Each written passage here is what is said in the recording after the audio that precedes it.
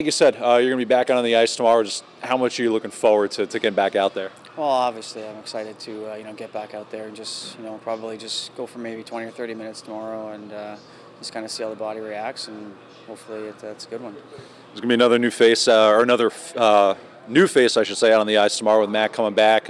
Just good to see him back in the area. And what do you think he's going to bring to this team?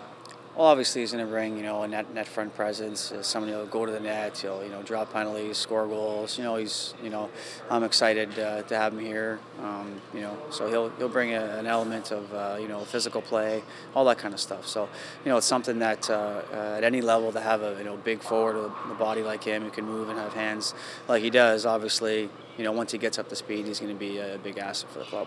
Especially, with how stiff the competition's been this year, can you put a price on having another experienced veteran who knows how to win on the roster? Yeah, I mean, he's won a Kelly Cup, he's won a Turner Cup. He's played at this level. He's played at different pro levels, and I think it's imperative to be able to add somebody at this time of year and not have to give somebody up. He's played 250 some pro games, so a handful of games he's a veteran. So he is a veteran at this point, and to be able to get myself and him back in the lineup, Beauregard coming off an injury too. I think we're going to be an exciting team to watch. What's going to be the biggest point of emphasis with this group in the second half?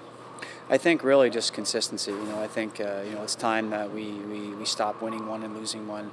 We start looking at each other, being accountable, playing together, playing the team system, and when guys aren't, making sure that we as teammates hold themselves accountable. How important is it to start winning at home more consistently?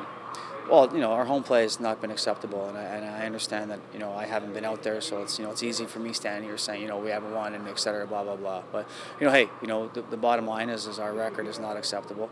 It needs to be better, and we need to play more physical. We need to play harder, and the bottom line is we need to get wins at home.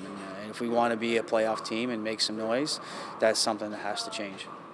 How much do you think the health of this team has improved during the All-Star break? How needed was this break for this group? Well, I think I think anytime you get a break, it's it's going to be a positive. So, I believe our guys was able to get a mental break from the game. Obviously, a physical break by getting some rest. With watching practice, they look energized, they look recharged, and we're going to ramp it up for a big game here on Saturday.